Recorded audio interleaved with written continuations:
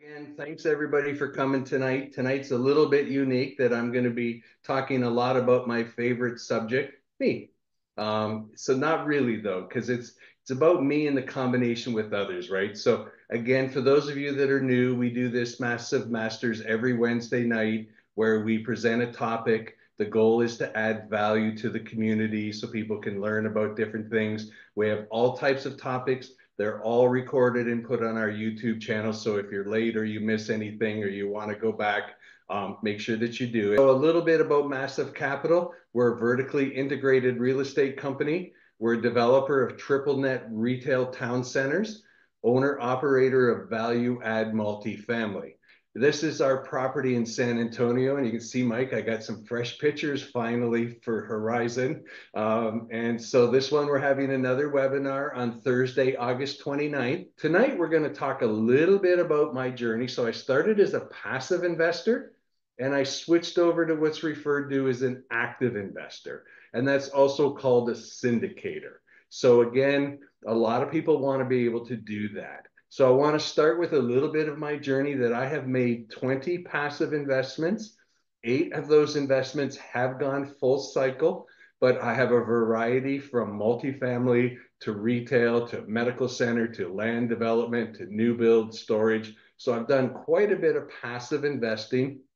And that's sort of for another topic about passive investing. But I always recommend people start their journey through passive investing. You get to learn a lot, you get to see what happens on a deal, and then you get to follow it through. And of course, the goal on most of these deals are to double your money every 5 years. So this is what we do. Then I switched over to being active. All right, so I'm going to talk just a little high level. These are the projects that I've been involved since the year and a half that I've been with Massive Capital. There's one more added on here, but we can't talk about it because it's still a 506B. But I'm a general partner, and I want to make sure that you understand the difference if you're new. So a passive investor is referred to as a limited partner. This is a person who puts money into a deal. They give it to the general partner or sponsor. And so what happens is the general partner finds a property, does all of the negotiations, does everything, secures bank financing, all of the different things that you need to operate it. Then they raise money from passive investors who are called the limited partners, and they combine this together and they will buy an asset. So, for example, the Horizon apartment that I talked about earlier, this was a $16.9 million deal. And our investors actually own 70% of the property. So if you think about that, you could be an owner of a $17 million apartment complex. And what happens is you put your money into the deal. We combine that with the bank debt. We do all of the work. So you have no responsibilities, no risk. Your initial capital is your risk. And our goal is for us to grow that so that you can achieve financial freedom. And then what happens is how it does is on that particular deal, if you remember, if I go back to it quickly here, so what we do is we have what's called a 7% preferred return. What this means is investors will make 7% on their money, and until they do, us as partners don't make any money. Then when they achieve that, this particular opportunity is called the 70-30 split. So when we earn $1, 70 cents goes to the passive investors based on how much they've invested. And then 30 cents goes to us as sponsors, and that's how we get paid. And so, again, with investor first approach, we don't make anything till you at least make 7% of your money. Then, after we do it, there's a 70-30 split. So, all of our interests are aligned. We don't make money till you make some money, and then we share proportionately on all of the money, but we take all of the risk, we take all of the management, all of the responsibility, and the bank loans. So again, that's a little bit of it. I did have 3 deals outside of Massive Capital, but what I want to talk a little bit about is my journey. So when I first started as a passive investor, and I'm going to be honest, other than getting some education and doing due diligence on your sponsor, the biggest requirement is that you have some capital to invest. But then when I switched to becoming an active partner, so I wanted to find deals. I'm going to tell you in 18 months, I toured 100 properties. I made 30 offers and I got nothing. Nothing. I never got a deal done. I couldn't get it done. I wouldn't have enough partners. I didn't have enough liquidity. I didn't have all the things that I needed. I couldn't get it done. Then finally, I managed to get on a deal with a team. It was a nice deal too, $240 in San Antonio. Problem was we couldn't close the deal. And instead of making money, I actually lost $75,000 of my hard money. I had to put money down at risk. And again, when you invest with massive capital, they take all of the risk. We're working on a deal, and if the deal doesn't happen, we lose those money. And this is what happens. And I'd raised it. I thought, oh, I'm going to raise capital. My goal was to raise $750,000, a little harder than I thought on my first deal. I raised $375,000, held it for about 4.5 months, and then had to give it back to everybody. It was embarrassing. So then I got on another deal in Corpus Christi. Then the lending changed. I only got out of the 375, only 250 followed me. And again, we had to back out of the deal. The deal didn't happen. And the deal didn't happen, and I'm glad it didn't happen. But again, I want to make sure that people understand the amount of work that a sponsor does to find a deal. I know if you know anything about massive capital in the last 2 years, we've underwritten over 1,500 deals, made about 100 plus offers.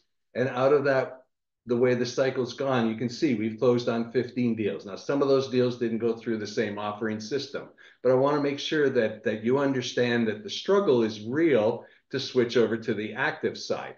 And why is it hard? You have so many hats to wear. Okay. And you're at this time, I was one person. I had a couple of people that I was trying to work on deals with, and you had to wear all of these hats. And it was super stressful trying to get all of these things. I was trying to do all of the different things. So if you're thinking about it, you want to become a syndicator. These are the things you have to think about. First of all, how do I find a deal? And then when I find a deal, how do I get the seller to even take me serious? How do I get an offer in that makes sense to anybody? What do I do? And so again, I told you I walked 100 properties. I made 30 offers. I had about 10 different groups of partners at the time that I was trying to do deals, and we didn't get any deals done.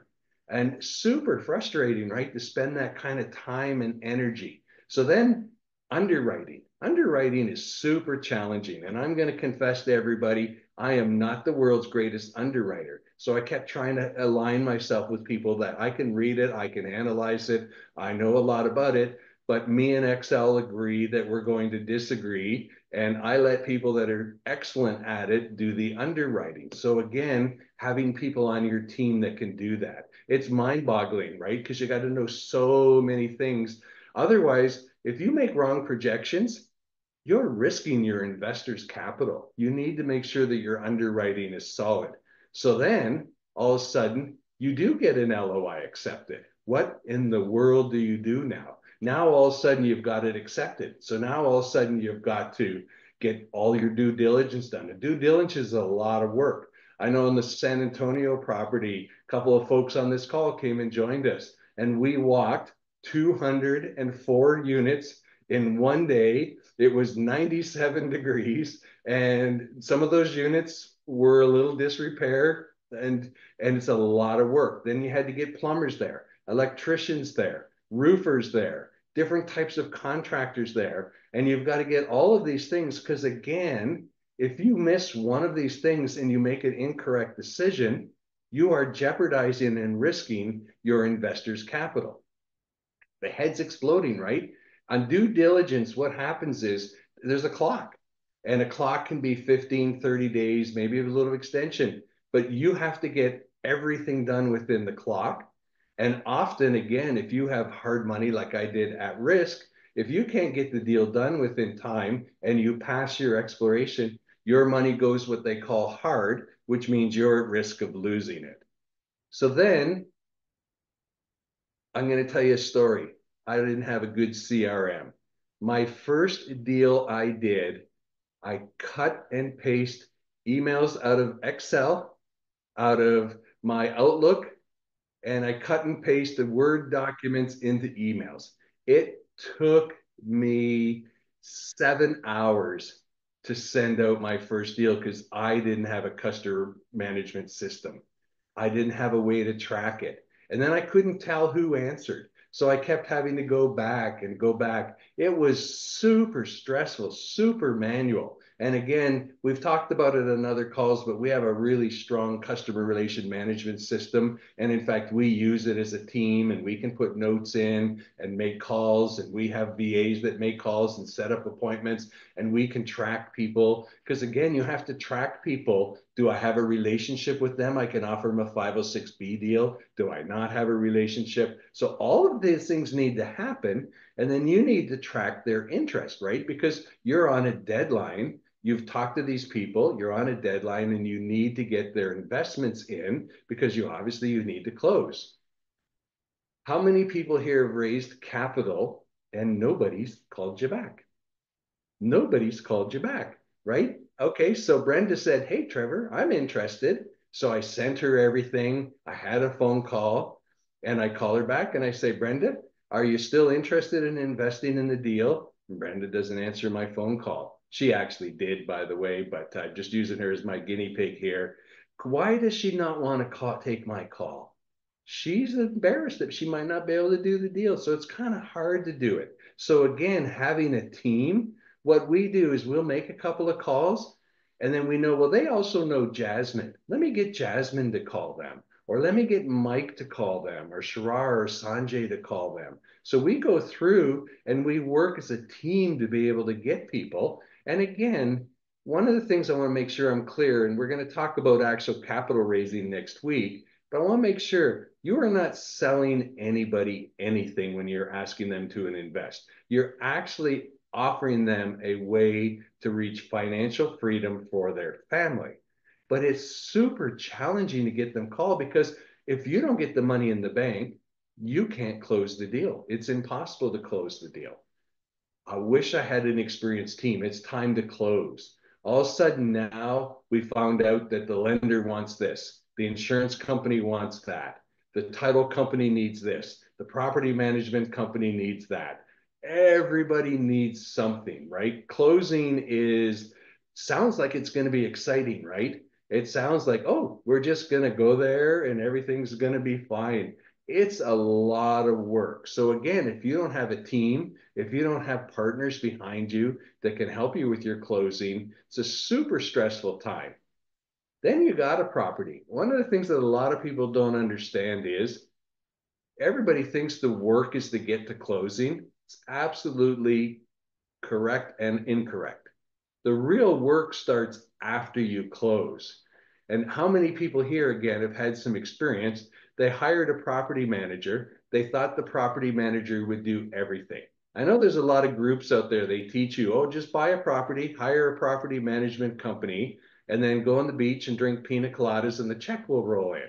I'm here to tell you that's not how it works. You have to make sure that you're managing the property because, again, you are 100% responsible for that operation. So even though you've already hired a property management company, at the end of the day, as the managers, as the general partners, as the asset managers, you are responsible for the operation of the property. If you don't achieve your business plan, you won't be able to achieve the profits and the things that you've made. So then again, see, I got a smile here. Kind of look like an evil person on that smile. So again, after joining Massive Capital's mastermind, you can see we've closed on all of those deals.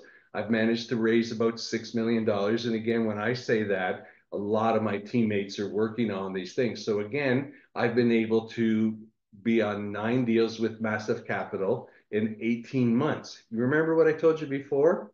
In 18 months, what did I do? I walked 100 properties, I made 30 offers, and I got nothing. 18 months later, I joined a powerful team. I became part of their program. And in 18 months, I'm a general partner sponsor on 9 syndications. That is, without a doubt, living proof that being part of a team makes all of the difference in the world. It absolutely does. So obviously with partners with massive capital, we have a 6 to 12 month path to GP. You get assigned mentors, live deal access, access to Reonomy, capital raising calls, underwriting calls, team capital raising support calls, document vault templates, examples, live attendance included, working, I'm talking fast here, lab environment, access to upcoming site visits, due diligence, property tours, clarify your path on what you want to do. So there's a little bit here again. Coaching, mentoring changed my life.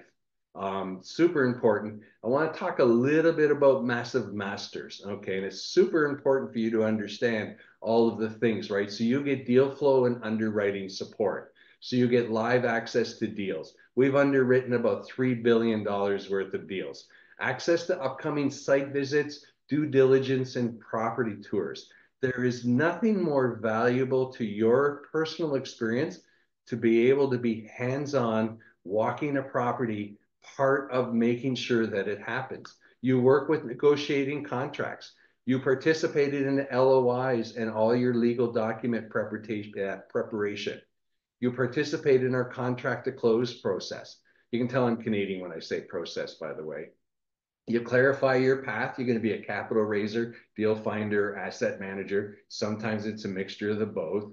Okay, and so you have recordings of all previous, the documents, the multifamily capital raising book camps. We have a private WhatsApp chat. So the WhatsApp chat, it goes all day long. I have a joke that I have more WhatsApp channels than I actually have friends, and those are going. So we actually have a WhatsApp group for every capital raise when we start a deal. We have a WhatsApp chat for the general partners. And then after the capital raise, whoever's moved over to the general partner level, they get on that WhatsApp chat. We have weekly property management calls, monthly asset management calls, quarterly investor, well, monthly updates on written, and then quarterly investor calls.